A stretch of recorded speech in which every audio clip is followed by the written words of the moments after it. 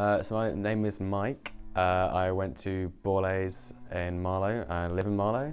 And I'm now at Aston University in Birmingham studying psychology, and I'm about to go to Greece for 6 weeks to volunteer with Samos volunteers.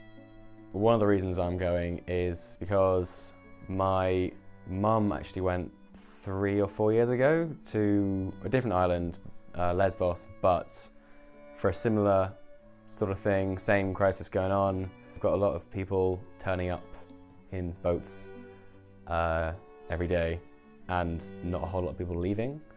Whilst I'm there, I will be doing 3 2-hour shifts a day, either working sort of on the more practical side, doing laundry or working in the warehouse, or on the more social side and working in the community centre that they've set up, which is the main focus, I think, now that it's got less intense. It's more about psychosocial, keeping people feeling human when it's such an inhumane sort of situation.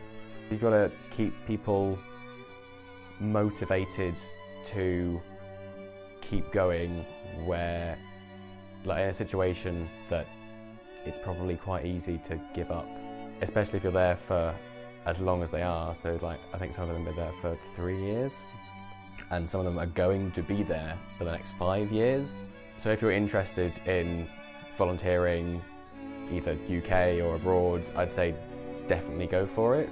There's no reason not to. I'm sure you'll have amazing experiences, even if it's harrowing at the same time.